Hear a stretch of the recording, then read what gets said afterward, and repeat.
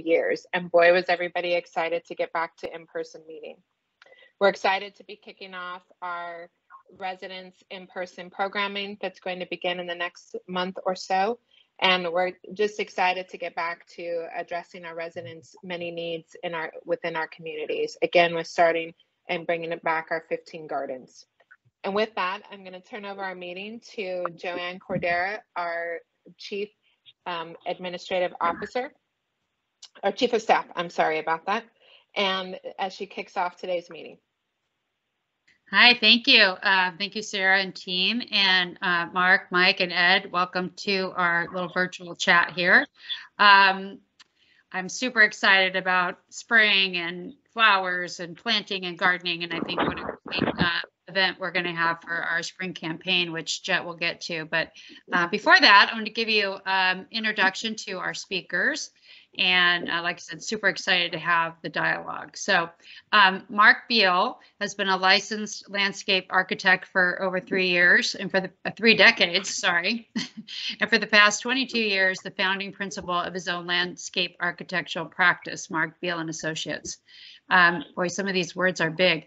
He's a horticulturalist and an avid gardener, and has been a member of the Southern California Horticulture Experience as a senior garden at the LA County Arboretum, and his passion for the environment and natural systems are some of the tools he brings to the professional design approach, helping to create enduring landscapes and gardens. Oh, that was a mouthful, huh? Okay, through his own experience, he greatly values the natural world and wants to introduce and instill that love of nature in others. His landscape architect practices includes residential and educational projects, but he mostly focuses on permanent, supportive, affordable housing, which is right up our alley, with over 50 projects in just the last 10 years. He's worked with many nonprofits, including Meta Housing, LA Family Housing, East LA Community Corporation, among others, and super excited that you're going to be working with us. He's a strong advocate for your client's interests and has the ability to listen and build consensus between all stakeholders. He also brings a practical, cost-effective approach to his designs and understands the challenges that come with maintaining and cultivating a living, breathing asset. So Mark, welcome, welcome. I love your flower shirt. I put on mine too. So thank you. Michael Calzada is a native Californian with roots in the South Bay and has been a resident of the neighborhood of Westport, Westchester since 1993.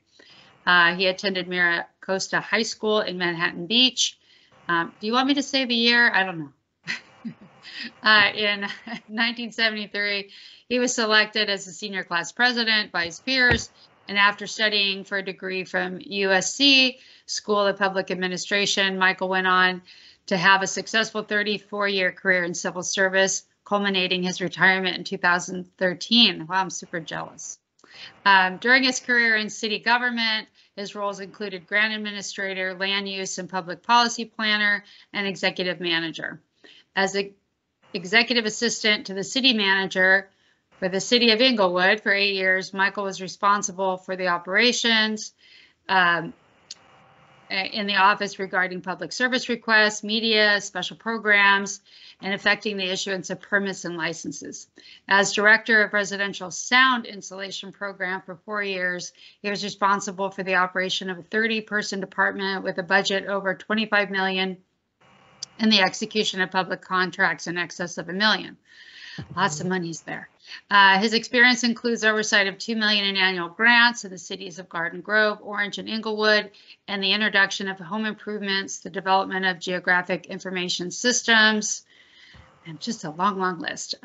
Michael began volunteering for the Emerson Avenue Community Garden Club, which led him to become a ECCE Los Angeles Master Gardener in 2015. And Michael began serving as chair of the board of directors at Emerson Avenue Community Garden in 2017.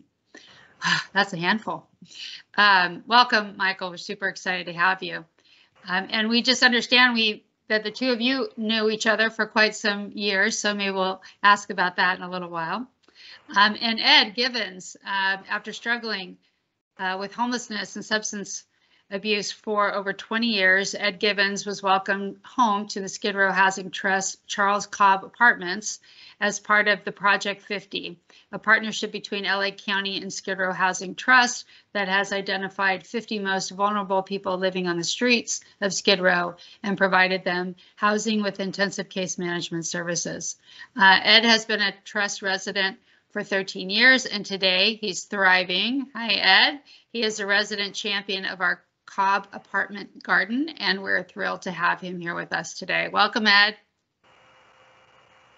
All right, so let's get started on our panel. I know we have a lot of questions to get through, so I'm going to ask everyone. I'll start with you, Mark.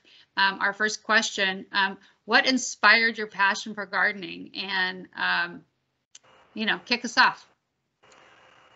Well, I grew up in rural Maryland on a 5-acre farm, basically, that had woods and pastures and vegetable gardens. And so I spent summers just, weeding and planting and harvesting and weeding. It just sort of instilled in me this awareness of nature and the bounty of nature. And, my grandmother, my great-grandmother, my mother, they all gardened. And so, I was probably out there being a pest. But then when I was older, I had a neighbor who was also an avid gardener, and she would love going to nurseries. So I used to tag along and go to nurseries. And then when I moved to California, I got involved with the Southern California Hort Society. And, just even though I have a degree in business and finance, shortly after I moved to California, I completely switched gears and became a landscape architect, kind of just by grit. Great. Yeah. Mike, how about you? Oh, you're on mute. There's always one. There's always one. There I go. There you go. Tell us about your inspiration for gardening. Well, it comes from a lived experience. Visiting family up in Ventura County, wandering through citrus orchards, the scent of citrus still just inspires me.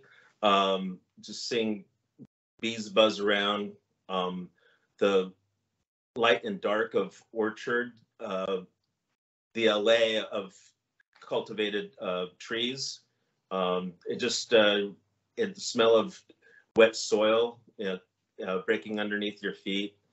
There's a lot of things in our world that give me and all of us, I think, an opportunity to connect within ourselves, how we connect with the world, and seeing animals, insects all interact on a single blossom or tree throughout the seasons. Always inspires me. Wow, that's great. I know for me, gardening is just so relaxing. You could just blank out the world. It's so pretty. So Ed, why don't you share with us, how you are inspired by how you got inspired by gardening? Oh, but actually, as a young kid, I was always inspired by gardening through my mother. And she used to actually keep my garden out in the back of the house when I was coming up. So I used to go out and actually help her with the gardening. So I kind of got inspired by gardening through my mother. I used to always go out to the garden and help her. So I found everything I pretty much know about gardening as of now. I pretty much know from my mother. And as I got older, I pretty much went to a few classes and I learned a lot more about the gardening technique.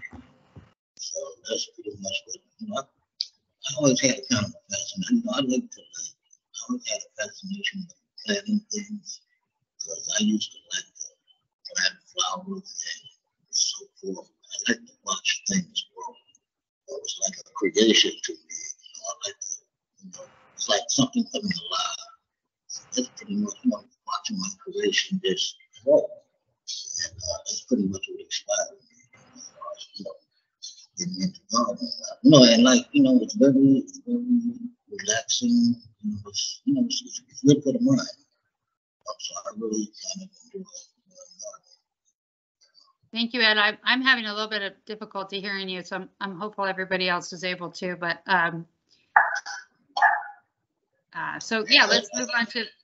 Sorry about that. So we'll move on. So Michael, here's a question for you. The mission of the Emerson Avenue Community Garden Club and the UCCE Los Angeles Master Gardener Program are to build a garden, grow a community, and to implement community-based educational programs that address the critical needs of the county's diverse and multi-ethnic population in the area of urban gardening, which is a huge mission there.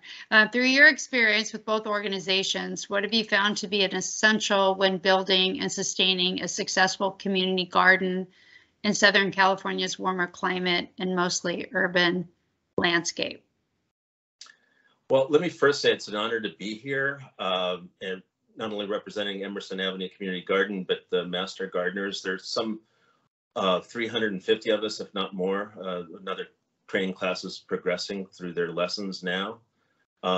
We interact with school communities, nonprofits, neighborhoods that and we end up teaching them Victory Garden lessons on how to grow their own food.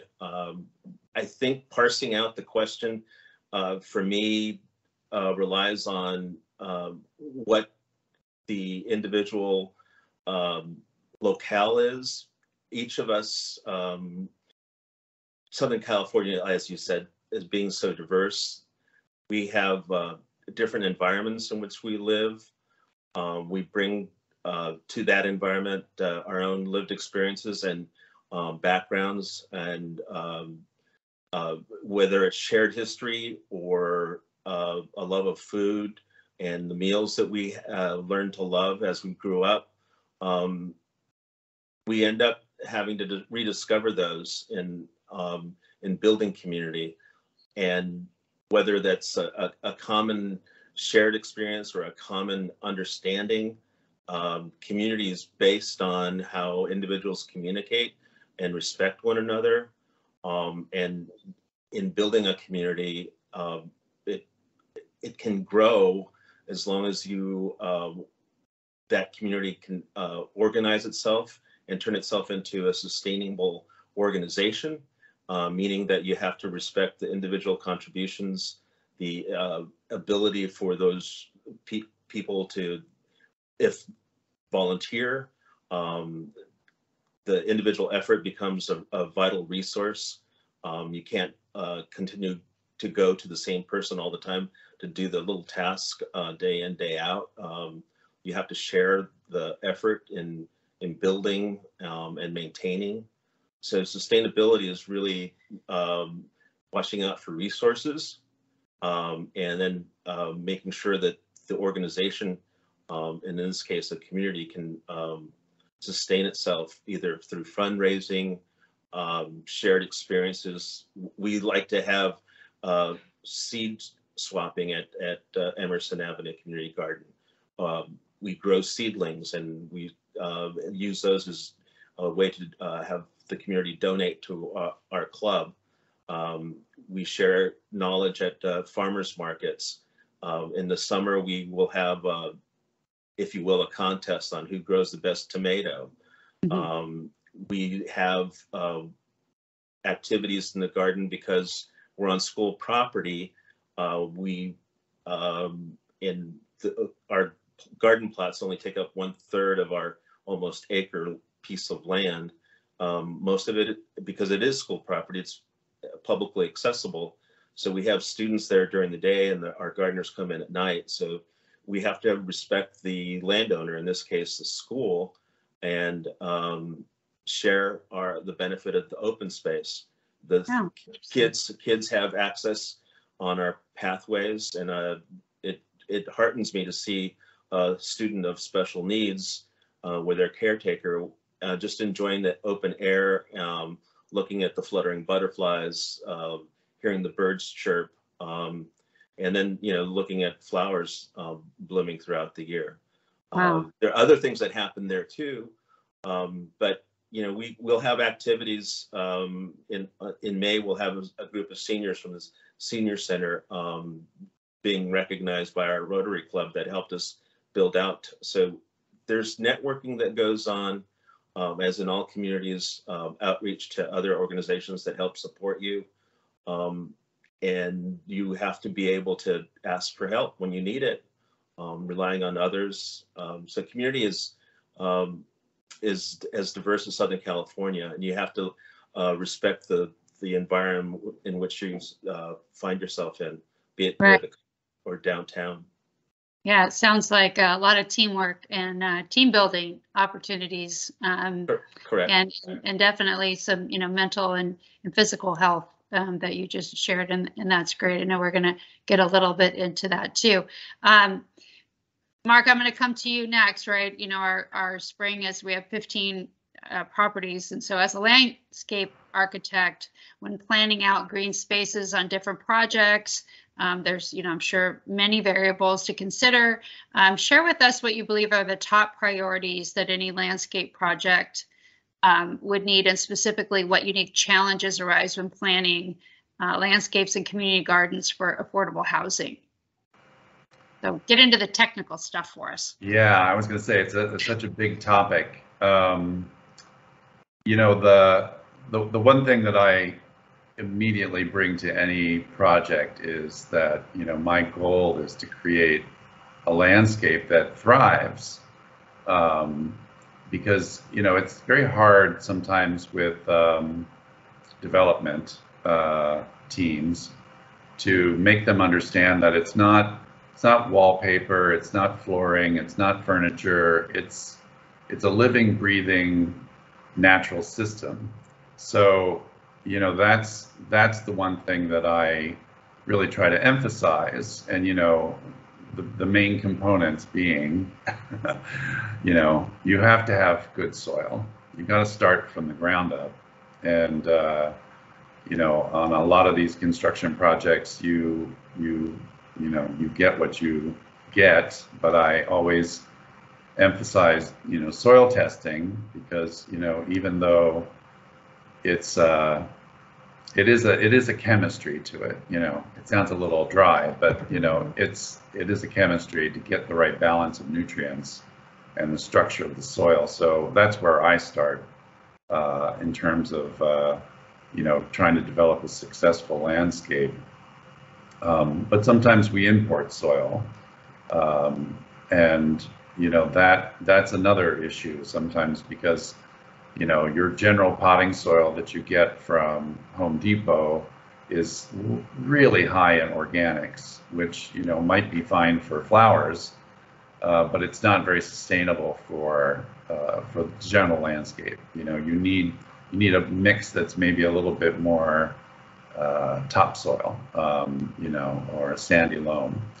So that's, you know, that's one of the things that I start with. But then you need, you know, you need reliable water. You need a system that's, you know, an automatic system. Sometimes it's coming from domestic water, and sometimes we're required to do gray water systems in these buildings, where there is they're collecting the laundry water and putting it into storage tanks. And in some cases with the city of LA, they were wanting it to be gray water ready, which is really just putting in all the infrastructure, the space for the equipment and the piping, but not actually installing the equipment, because that is in theory going to come later. You need sufficient sun. You know, one of the things that I find with a lot of these projects is that, you know, the courtyards that you find that are like within the building frame, you know, are surrounded by 3, 4, 5-story floors above it. So then suddenly you're looking at just a big shade courtyard, and that's not very conducive you know, especially with a community garden or an edible garden. You know, you need proper maintenance. I think that, you know, unfortunately, in Southern California, the general approach from most landscape maintenance companies is to do a lot of trimming. They seem to feel like trimming is what makes their job worthwhile. And I try to design landscapes where you pick a plant that's appropriate for the size and space that you're putting it in, so that you don't need to do so much trimming to keep it in bounds. You know, like one of the biggest problems that I find just in general with affordable housing is the density that's required. You know, because you have to fit the most number of units in a small, you know, within the property line, within the setbacks of the property line. So what that sometimes does is it forces all of the landscape off the ground and into, you know, courtyards and upper floors where they're over structure. Right. So then you're talking almost about container gardening in that situation. And that's a whole other, you know, kind of issue. Yeah. You know, you have a lot of amenities that you have to provide within a limited amount of space. You've got play structures and seating areas and barbecues and dog park maybe and an exercise area, and then you're also asked to put an edible garden in. All right, I'm going to stop you because you're already overwhelming me. I mean, we have to worry about dirt, we have to worry about water. Right. I know myself, I have a tiny little garden and I planted some sunflowers a couple years ago and didn't realize that they weren't the little ones, and they literally ended up being just so huge. They were just like 12 feet tall sunflowers. So you have to definitely be prepared for how much space you have. So those are, you know, definitely things we have to consider, how we get the water there and the dirt. And I know there's so many complexities around dirt that I think we need a chemist to probably come in and help us with that stuff. But Ed, I want to get you back on track with us here. Hopefully I can hear you and it was just me. But so, you know, tell us about the Garden at the Cobb and when you moved in and what role you played, or the garden has played in your road to wellness. Yes. Well, you know, actually, I've been at the Cobbs since I came in at year 2010. And, you know, I used to go up on the roof, and I kind of noticed how the roof was basically like empty, you know. So I kind of like came up with the idea that, you know, maybe we should, you know, put a garden up on the roof, get it started. So basically, that's where the idea came from. I kind of like, you know, what the thing was, like he was saying, as far as the resources, we really didn't have the resources until recently, maybe a couple of years later. So we had a lot of contacts from the outside, and we pretty much had you know, a lot of participation in far as getting the garden started. So basically, when I first saw this area, it was basically just nothing but weeds. But the thing about it, the whole garden was like some buildings, it's like maybe a containment area or maybe one little space for a garden. The garden at the Cobbs is the entire roof. The entire roof is completely like it's a garden. So basically, when I first went up there and looked at it, it was mostly just weeds and a lot of, you know, pebbles and sand. So we pretty much had to, you know, take care of all that. You know, we even so much as he was talking about as far as the maintenance system, we actually put up an irrigation system where we put in a sprinkler system. So, you know, I would like to pretty much see the garden pretty much get back to the way it used to be, you know, so to speak, back in its heyday, you know. How do you think, Ed, that working on the garden has helped you in your, you know, road to recovery and wellness over the years? I think it's very relaxing. You know, pretty much has helped me towards my recovery. It played a big part in my recovery, but it's very relaxing. You know, it's you know, it just eases the mind. You know, sometimes I come home from a hard day, work or whatever I was doing, and I go up in the garden. I would spend like sometimes all day, up in the garden, just doing whatever I need to do. But I really enjoy it though. I enjoyed working in the garden like as a young kid. I pretty much got started through my mother. Because, coming up as a kid, she used to keep a garden in the back of our house when we was living in New York. So I pretty much used to go out and help her in the garden. And that's pretty much what got me interested in gardening. So yeah, I enjoy it pretty much. It's very relaxing. Yeah, that's great. I know, just Hmm. right, it just warms the soul, and when it feels Yeah, purposeful. it, It it, feels it's purposeful. it's very peaceful, very peaceful. Yeah, yeah, and Hmm. purposeful, watching something grow, and then, of course, Mark, if you don't water it, it doesn't Exactly. grow, right? Okay, Which, and not to mention, he was talking about sunflower seeds. Sunflowers happen to be my favorite flower. oh, very nice. I love it. I plant sunflowers, and it's like I say, it's like a creation. I just watch it grow. They're It grows amazing. into something beautiful. It just grows into sunshine. So I And love that. when I see you, I'm going to show you the picture of my gigantic sunflower that I grew. Okay, Just that's get 'em myself. okay. All Looking right. forward to it. Um, all right. Okay, moving down the list here. So we're currently working on garden revitalization of 15 of our communities, and Jess can tell you a little bit more about that, and polling our residents to see what they would like to grow. We understand that there is a mixture, for flowers and food, producing very visually appealing. They want, some good smell, fragrant stuff. And the results suggest that community gardens provide numerous health benefits. We've talked a little bit about that.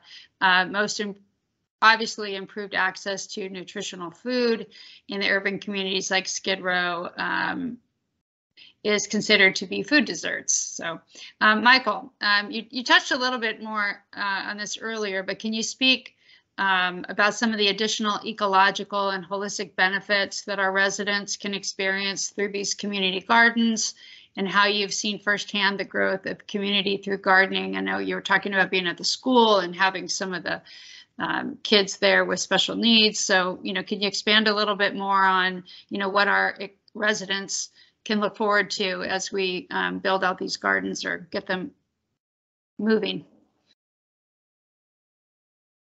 Oh, you're on mute too, again. There we go. Sorry. Thank you, Joanne. Both you and Ed touched upon this about the meditative qualities of gardening. I think what Ed was really referring to, if I might say, is that the focus that it was required to tend to a garden helps you connect to all of your senses. The sense of smell and appreciating a rose or a lavender gives you different sensations. If it's a mint, then you might have a different experience altogether in terms of fragrance. And of course, if you crush a eucalyptus leaf, you end up with a totally different experience again. The idea of seeing and the wonder of the transition of a worm, a caterpillar, into a moth or a butterfly, that creates a curiosity and a developing mind. But I think it also is intriguing as an adult, seeing the beauty of a butterfly, the colors that they all differentiate themselves, either as a means of protection or mating, and the feathers of a bird that come in and actually help manage your pests that might occur. But then you start looking at other beneficial insects, be it a lacewing, praying mantis, different kinds of wasps, even flies, that will help deter insects that would ordinarily damage. Everyone knows about the ladybug devouring aphids. So, but the ladybug larvae will also chomp down on aphids and help you protect your garden. So there are a lot of wonderful things that you can see, and then the tactile experience of actually turning soil, managing your plot or your pot in a container garden, pulling out undesirable seedlings, weeds if you want. But you'll end up discovering how your senses get refocused within yourself, and you begin to appreciate cultivating over a season and seeing the transformation of your labor turning into something on your plate at the end of a day or end of a season.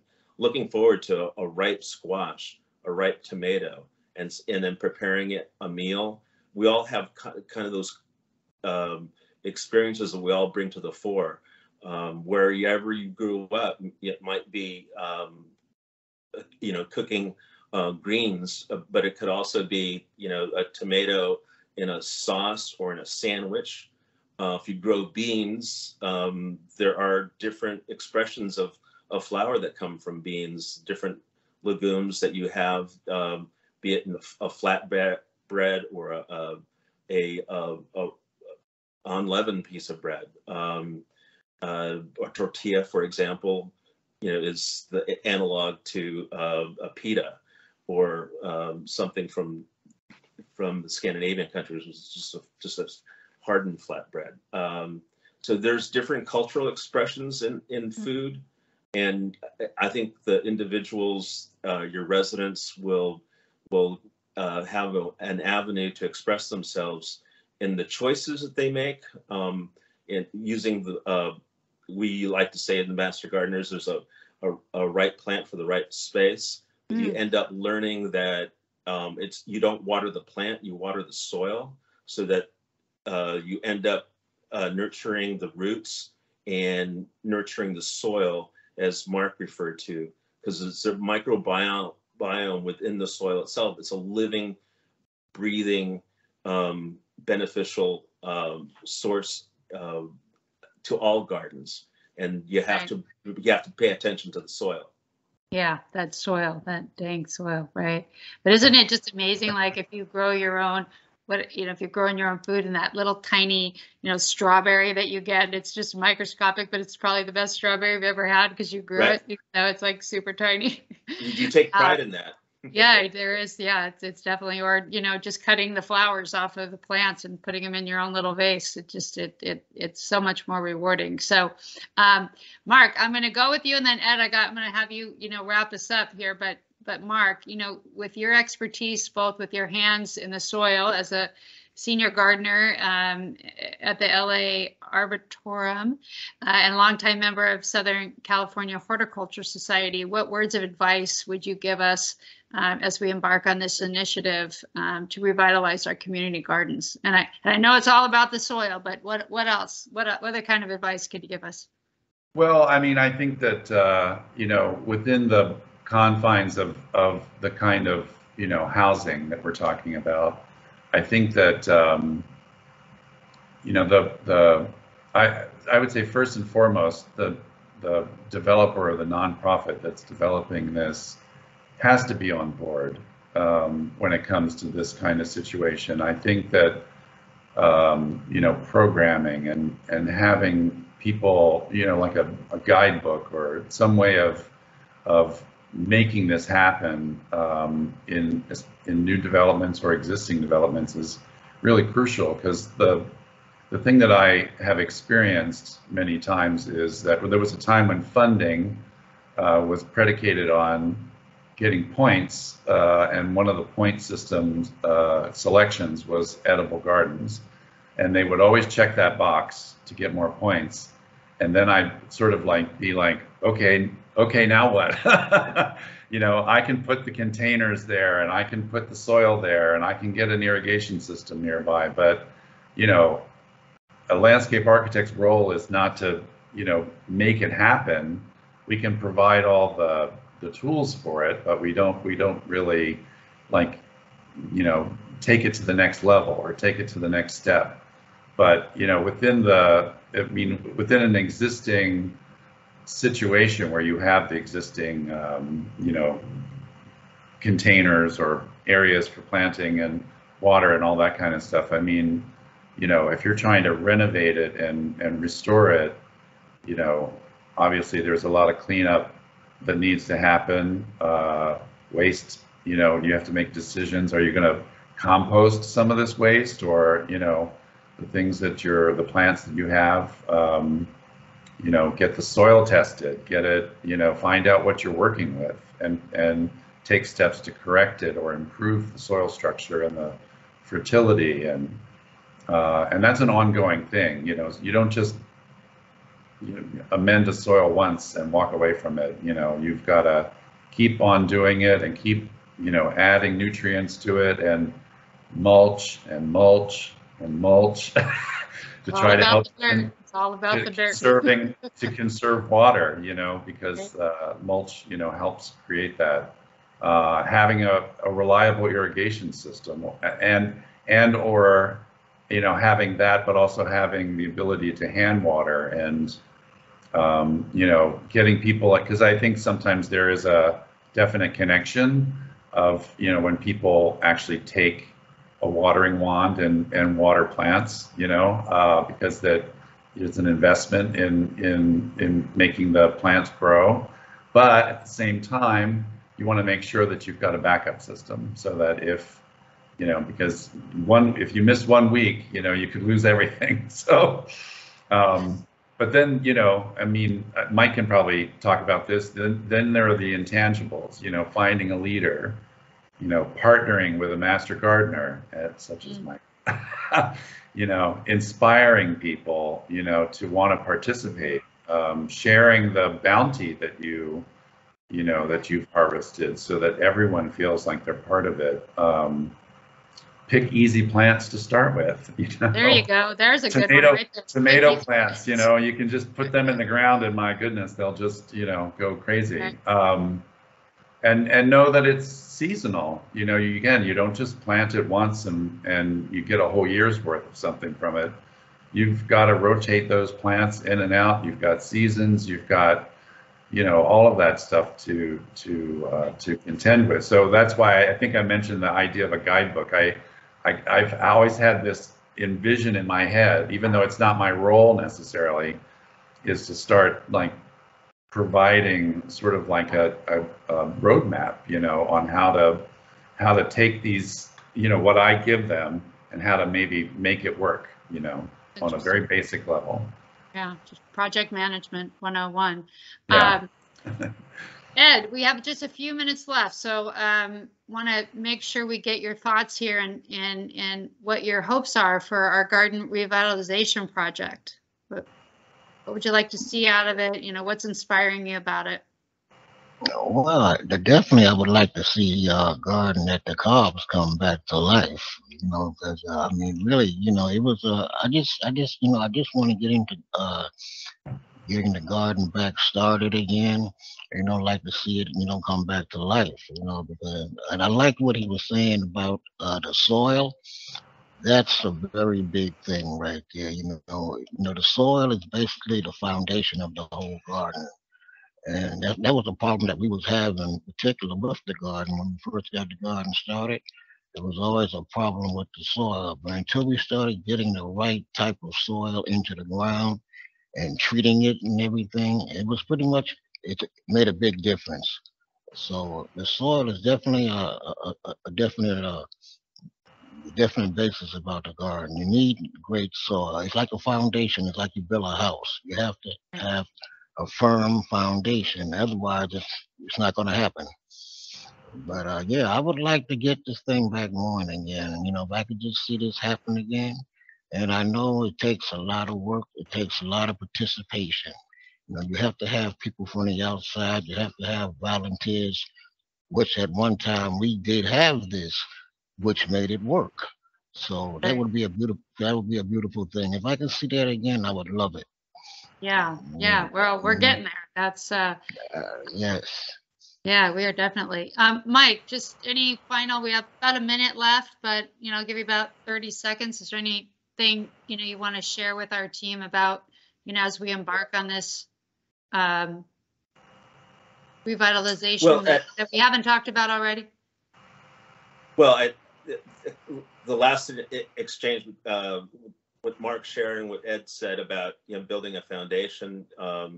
There's a book in that, Mark, but more to the point, I think we are confronted with a reduction or accessibility to resources, be it water. Some of your courtyards might not have enough sun. So you have to think creatively about what is suitable for a particular garden. And maybe one of your sites is doing herbs while the other is propagating the edible fruits because it gets 4 to 6 hours of sun. The other's in shade. So programmatically, thinking about composting, don't have to use all the bags of soil to fill up the bins. Think of a lasagna building with cardboard, newspapers, some twigs, and then building upon that the topsoil that Mark focused on earlier. Wow.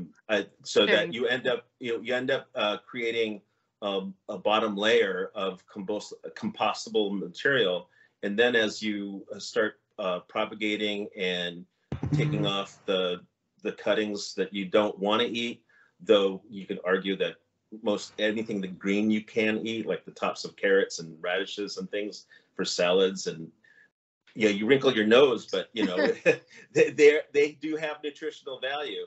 So what you end up doing is create a pesto out of those carrot tops. You can have those discards of greens and you mix them back into your pot as a compost, and so you don't have to keep replenishing with just topsoil. You're regenerating your soil with the nutrients that you've grown yourself. Wow. Yeah, that's all very interesting. So Jet, I know we're just right about the time. Do we have some questions we want to take?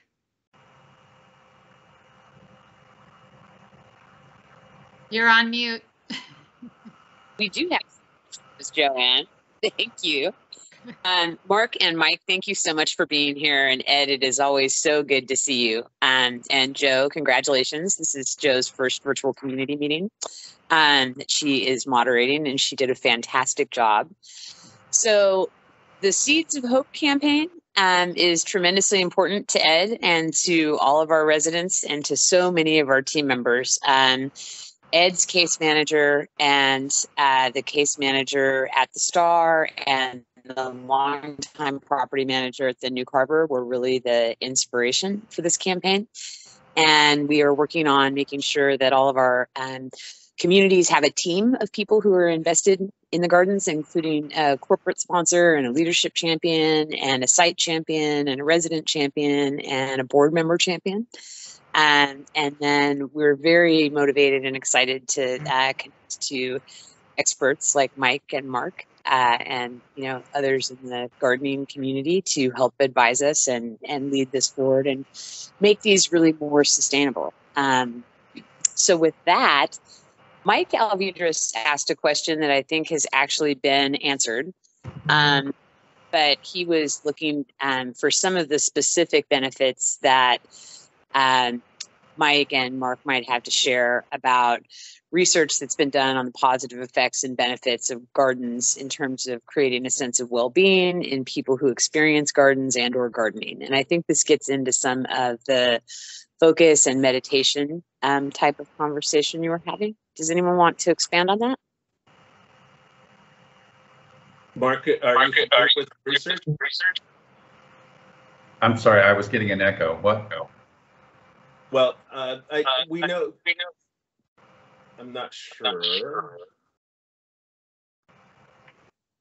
I just turned on my mic. Is you getting a reverb? Anyone? No, it stopped. Okay. I asked Mark if he knew of any research, but I know that there are some scientific journals that talk about the Japanese experience of foresting going out and requiring people to walk within forests for their work breaks or their own mental well-being. The same can be said about, you know, walking in a park. That's what we try to do with our community garden, having 50% of the land being non-propagating, but we do have a more than our share of fruit trees. We're creating a Zen garden, a place where people could actually meditate there. We have a circle. We do readings for kids there as well. But the interaction of people within a calm space, I think, is beneficial. The hustle and bustle of city life can be wearing, and even though we live less than 20 feet away from our neighbors in some residential areas or in apartments down the hallway, we live in that cocoon, be it in our cars or in our apartments. And being outside, just being enjoying sunshine, fresh air, are intangibles, but I think it provides a great deal of value to our life. And then if you get to be a gardener, or plant on your balcony, or become a community gardener member, you interact not only within your plot but with your other gardeners that have a shared experience. So there's I think a great deal to be said about reconnecting to our natural ecological systems that Mark talked about earlier. Yeah, I just real quickly, I just wanted to add that when I grew up, in Maryland, we were surrounded by woods and nature, and when I moved to California, especially LA, I just found that all the school campuses were, surrounded by fences and barbed wire, and I got involved with tree people early on, and even as I developed my practice, I just made it a real focus to try to, even if you just planted a grove of trees somewhere that was just enough that you could walk into it and be surrounded by trees. That was I always felt like if you could just do that, that you could really change a person's perception, of what it means to be in nature, in an urban school campus kind of setting.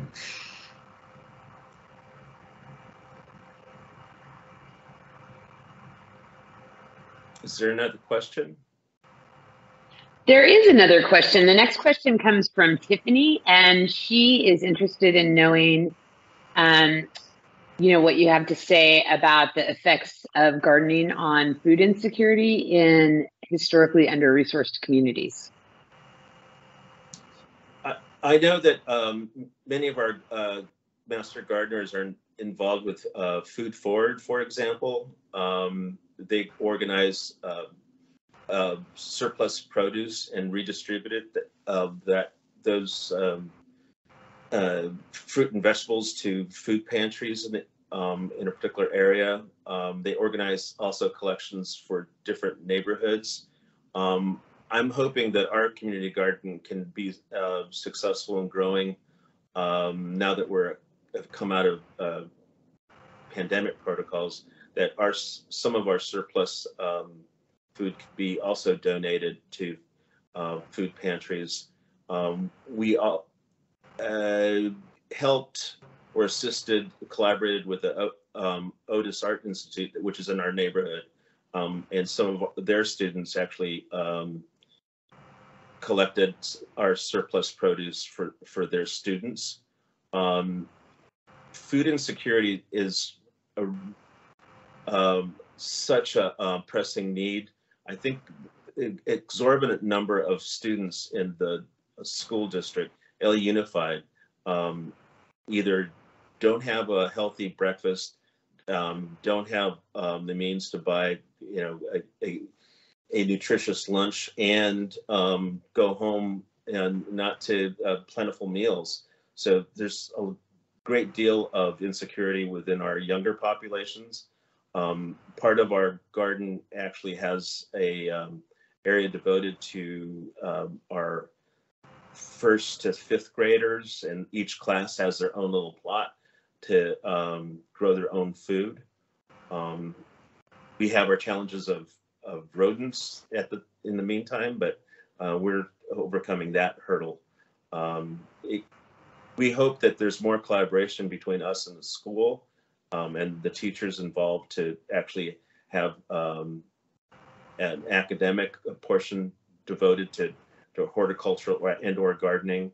I know that we end up sponsoring a food festival for them, and we supply some extra produce for their shared lunch. So a 300 square foot garden produces hundreds of pounds of food. And I know that our gardeners are supplementing their food budgets and sharing their produce with friends and family. So it helps some, and it will help the economics of a household. We are right at the top of the hour, and there are a couple of more questions, but I'd like to be respectful of your time as well. We're so grateful for your sharing your expertise here with us today. Are you available to take a couple more questions? Sure. I am. Yep. Awesome. Oh, thank you so much.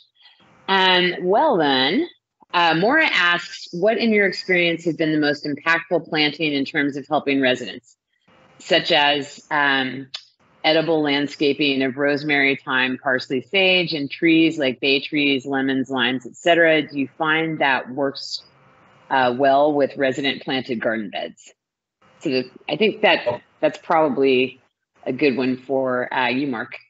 Yeah, well, I was just going to say that I think that in many cases when we are given the opportunity to provide space for edible gardens, that without necessarily having an understanding, and you'd be surprised how hard it is to get an answer out of some of the developers. You know, if there's not a specific commitment to having like an actual program for community gardens, most of the time I will provide a couple of citrus trees to give lemons or oranges or limes if there's space, and herbs, because herbs are most herbs are more perennial, rosemary, oregano, and that sort of thing. And sometimes I'll toss in some parsley and cilantro and so forth, and with the understanding that that those things are not permanent, so you've got to replace them periodically. But I try to, I can't plant tomatoes and I can't plant lettuce and I can't plant any of that stuff at the beginning because I don't know if anyone's going to pay attention to it. Because the process of designing and having buildings built is coming way before the asset management team gets involved and that sort of thing. So I don't always get to work beyond that installation. Once it's in, they don't necessarily want me around. I try to stick my nose in periodically, but it's just a challenge. But yeah, that's what I do, work mostly with herbs and fruit trees. Thanks for that. There's actually 3 more questions, and so I want to make sure that we get through these as quickly as possible. Monica asks, what resources would you recommend to us for grants or other funding as we embark on this initiative? And Mark, you had touched on this earlier. As the communities are developed and the garden is part of the initial plan or the scoring process, we have 15 of them now and don't have ongoing sources of sustainable funding, and that's part of what we're working on developing this year as well. Well, I don't really get involved with funding on that level. That's up to the development team, and the developer and the nonprofit. I'm trying to give them the best landscape that I can give them. And beyond that, I don't really get involved in those things, but I know that, there are numerous. I mean, Mike can probably speak much more to this than I can, in terms of, where you can get sources of funding. Mike, what are your recommendations? If I may, we have experience at the community garden. We actually were able to get some donated time from a grant writer, and he was not necessarily successful in parlaying his developing network for us, but he did make a connection with a local White Knight, and that White Knight was the Rotary Club, and they ended up supporting us with their funds in helping us build out and installing sidewalks within our garden, and the transformation is wonderful. We're no longer applying mulch at hundreds of cubic feet a year, no longer pulling weeds, and we have a really nice looking garden-like setting. A garden, I mean, we still have the 300 square foot plots by 39 gardeners, but it's a wonderful experience now. In terms of fundraising, we do a lot of fundraising, from pancake breakfast to fundraising through auctions and raffles and things of that sort. Accumulating that over a 10-year period helped us underwrite some of our capital costs for the build out. There are commercial enterprises that will donate things like topsoil, and offline I'll probably share with you my contact. But there are some groups that will do that. As a master gardener, I cannot promote an individual business, but there are ways for us to parlay, just making the ask. You never know if they're going to be able to help or not, but you have legitimacy, I think, in service and your the 15 locations that you have. So there's I think a bit of scale that you can parlay into a larger ask. Thank you. We will be following up with you offline, and we, are deeply invested in this in our residents and team members and communities. So we're looking forward to connecting to those resources. Ed, the next question is for you. As the resident champion for the Charles Cobb Community Garden, what's the first thing you personally would like to plant? Well, I must say, definitely sunflowers. That's my favorite flower. Would definitely be sunflowers. But yeah, like I said, I would like to get the garden back going again. Definitely plant strawberries. But I would like to really see that happen again. I would really enjoy seeing that again. If it's possible. Like I said, the biggest thing would be the participation. You have to have participation, because it's not a one-man job. So I would like to see it happen again, definitely. Thank you for that. And this last question, I think, is probably a good one to just do a round robin and end on. Nedra would like to know what is the best fruit, veg, and herbs to grow for beginners. Ed, I'll start with you, and then we can go to Mark and to Mike. I would say keep it simple. Let's keep it simple. Anything like, so much as like a vegetable, strawberries, tomatoes, anything simple, no matter what it may be. It could be, onions, whatever, just keep it simple, and let's go from there. Mm-hmm. If you have a lot of sun, I love artichokes. Sculpturally, they're really great leaves, and set it and forget it, because it'll my artichokes that get a lot of sun end up sending out new plants every year. Even you're cutting off their flower, and that plant eventually dies. It's been giving for like 3 years, but as a herb garden, thyme works really well.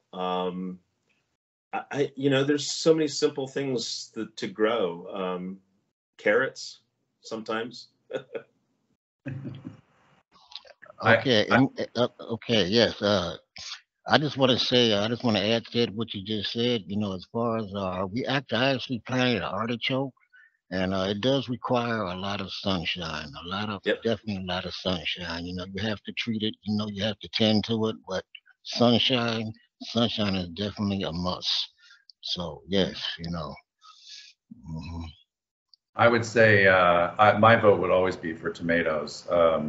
Growing up in Maryland, tomatoes were like the summer delicacy, and so even on my 7th floor, 6-foot by 25-foot, terrace, I have tomato plants. I always grow tomato plants, and they're pretty easy to do. Rosemary is so easy to grow, and peppers you can grow fairly easily, and I always say that with gardening that be okay with making mistakes and learn from them, because in the end you'll be a better gardener. Don't worry about failure. It's just a learning tool. What a fantastic note to end on. Ed and Mike and Mark and Joanne, thank you so much for today's conversation. It was really great to see the engagement level across the audience, and we're very, very grateful for your expertise and your commitment as we embark on this journey to restore our community gardens. And with that, we hope to see everybody again next month. You're very welcome. Thank you very much for having us. Thank you. Thanks, everybody. Thank you. Bye. Bye.